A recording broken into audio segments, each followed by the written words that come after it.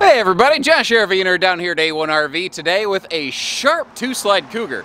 It is about 8,525 pounds, yet it has a big living room super slide and a full bedroom slide, which, considering that weight category, not too bad. This would be a really solid option for like a 3/4 ton tower or goer.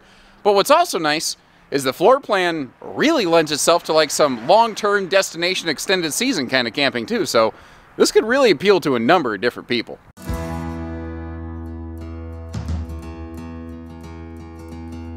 And if you've seen any of my videos, you know I am personally a big-time super fan of rear kitchens because it gives us that feeling of like big, wide open space. It's almost like we have multiple slides back here, but it is in fact only one living room super slide because we are just covered up with huge windows. And that's what I like about these. If you take the same rear window and rear chairs that you find in a common rear living room, but you put them over here, we've got a rear kitchen. But now we've got the same seating, except we have more windows on the camp side of our RV. And it's a more social seating arrangement where everything is focused inward a little bit. Rear kitchens just always feel more people focused to me.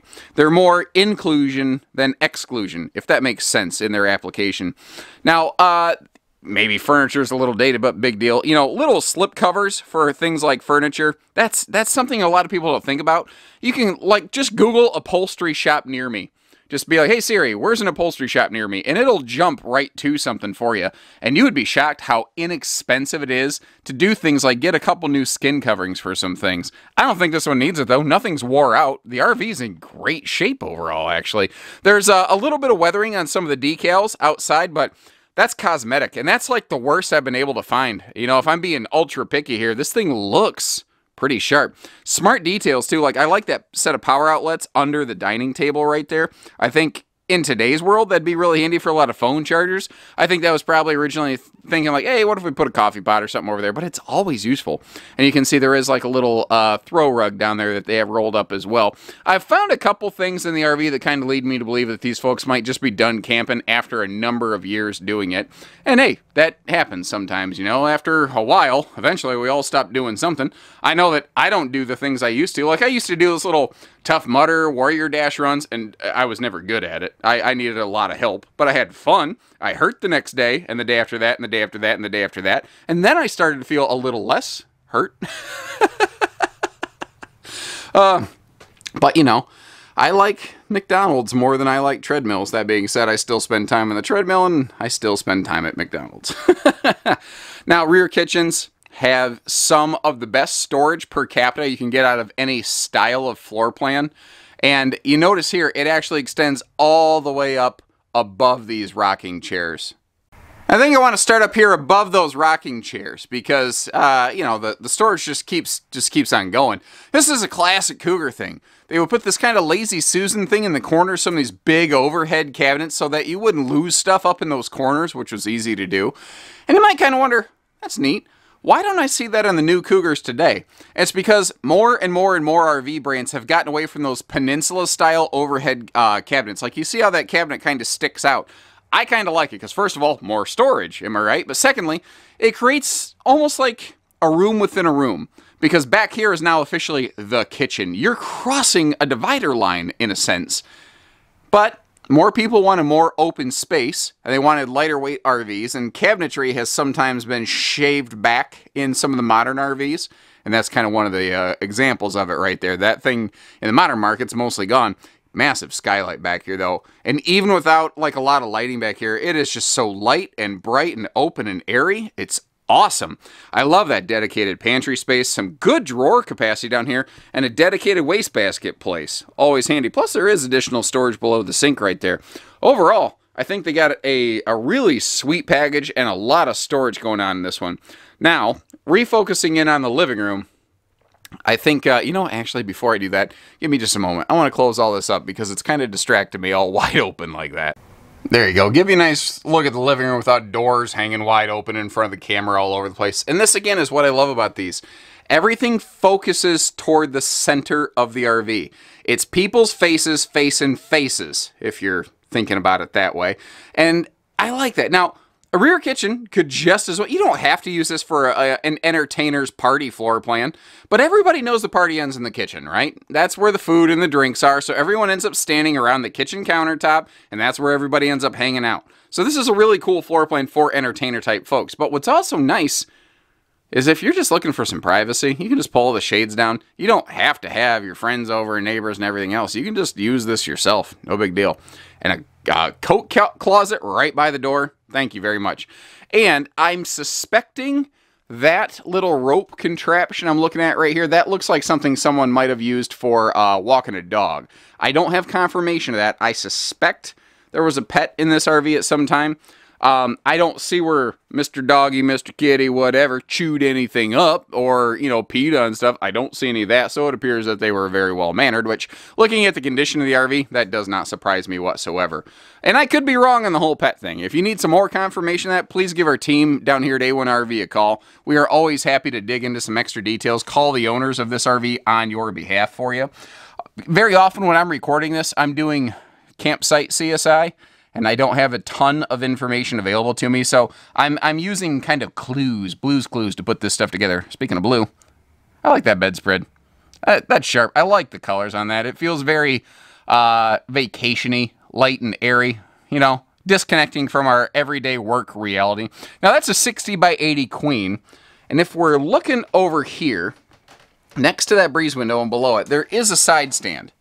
Now, if you wanted to remove that, I believe that you could make this a king bed, like a 70 by 80 king, not a true residential king perhaps, but a 70 by 80 RV king. I think you could make that work pretty fine. Great dresser space over here as well, next to that big front closet. Easy reach outlets all over the place. Now up here, this was made before everybody and their brother had flat screens. So this whole, that TV nook where that fan is, it actually is a slide out, almost like a drawer, where you could have a TV mounted and then slide and swing it out toward you if you're so inclined. It does not appear the previous owners did that. Instead, they put a fan on it so that they had some air blown over them. I do the exact same thing. Are there any other fan sleepers out there? I don't even have to have air blowing on me. I love that white noise, though. That's actually one of the things, like, if I do ever sleep in a hotel instead of a camper, I really, and I mean really, miss that fan. But, you know, it's like, I know that they have like white noise apps and stuff for your phone, but it's not the same. I love hearing that roar of the fan because it just drowns everything out and it makes my brain disconnect. This is what I'm going to call a very traditional split bath upper deck. And that is where the bedroom and the bathroom are kind of one room, but there's some significant benefits to it that are often very underappreciated. First of all, the fact that when you get up in the morning or when you get out of the shower or something, you have plenty of room here where you can stand and get dressed. And full disclosure, there is an unfortunate cold crack on the linoleum right here, and that is just one of those things that I don't care how well built an RV is. With the polar vortex Midwestern weather we've had several times in the last half dozen years, the fact that that's the only signature of it you're seeing right here is pretty awesome. That's pretty amazing. It's a really good indicator that this was well maintained by the previous owners and kept away from the worst of the weather exposure, because I mean, the weather gets so cold, I don't care where you are, what you're doing. It can just have its way with an RV. So if the worst that we say is there's a little fading, a little flaking on a couple of the nose decals, and one little cold crack on the floor, that if you're looking at it, they actually glued so that it wasn't going to be spreading. They tried to make sure it wasn't going to get any worse than that. They addressed it. In a way, that's a good peek at the ownership of this RV. When this RV needed something, they took care of it. And what's nice is I don't see where it has never had leaks. It hasn't had significant damage. It appears to have been very proactively maintained. And I will take an RV that has enjoyed proactive care over reactive maintenance 10 times out of 10. Because it tells me that there's nothing hidden under the skin that I need to worry about, that everything is only skin deep, and that I can be confident in what I see, knowing that that is the whole story.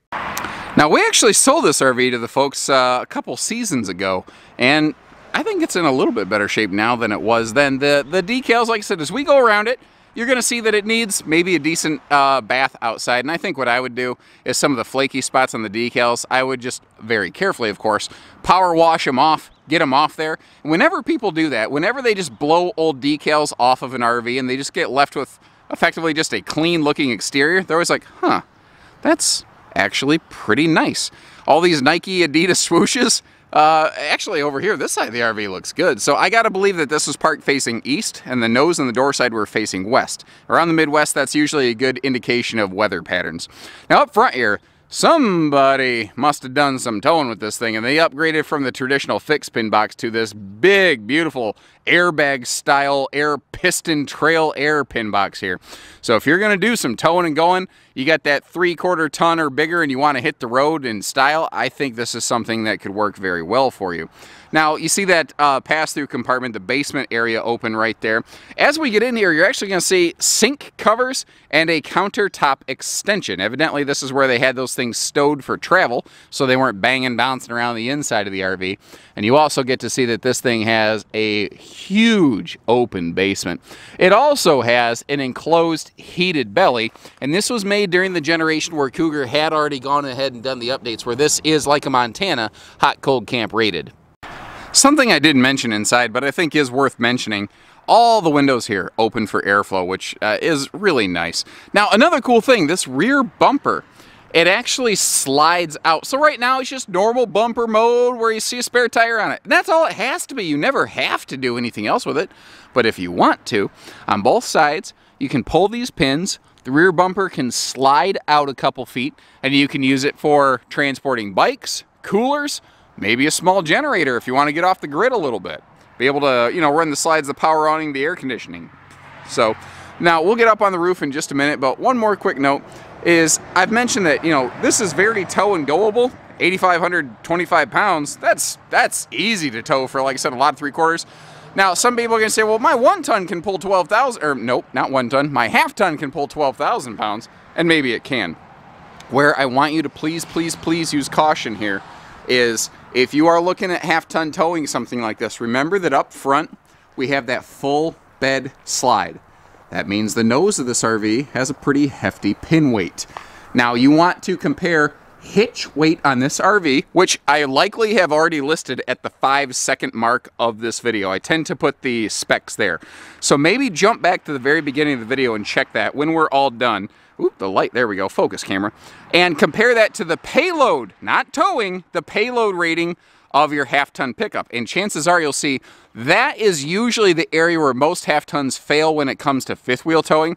Most half-tons have an engine like a mule. It's just they don't have the suspension of a heavier truck to be able to handle heavier cargo loads being hitched into the bed of them.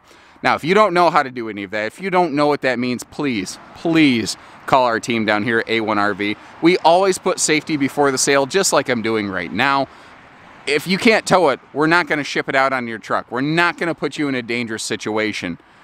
And if you can tow it, we're happy to dig into more information to see if this is the right one for you, or find you another RV that does work. But we'll make sure it's right before we just send you along your merry way. The last thing I want to see, and I mean the last thing, is some social media post where, hey, guys, pray for my cousin. He's in the hospital because he, you know, that place down there in Coldwater sold him too big of an RV. He ended up in the ditch.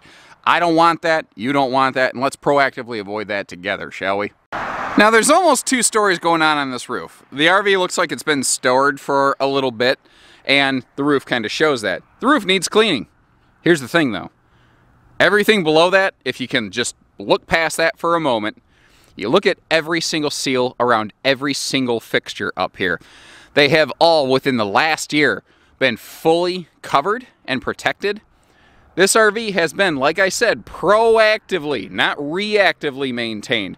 An ounce of prevention, worth a pound of cure. So it needs a cleaning, no big deal.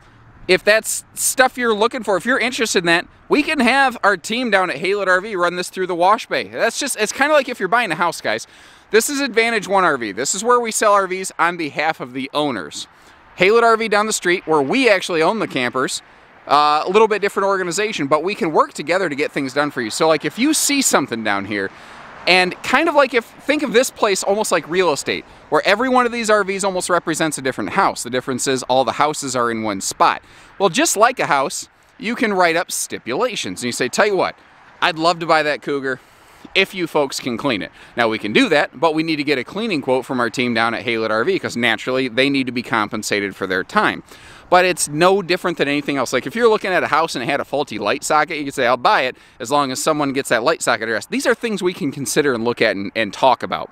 So keep that in mind. Remember that just because an RV is sitting one way right now doesn't mean that's the only way it ever has to be. And it doesn't mean that you necessarily have to do all the work to take care of it. So the worst I can say about this RV, it's got a couple flaky stickers and the roof needs cleaning. Big deal. Those are not major structural leak issues. And compared to the new RV money that you're not spending here, I think that's fair. So if that sounds good to you, give us a call. And if it doesn't, obviously, we've got plenty of other things for you to look at between A1 and Haylett RV's inventory pool. We'll get you camping, guys. Give our team a call. Let us know what you need. So take care, stay safe, have fun, and have an A1 day, everyone.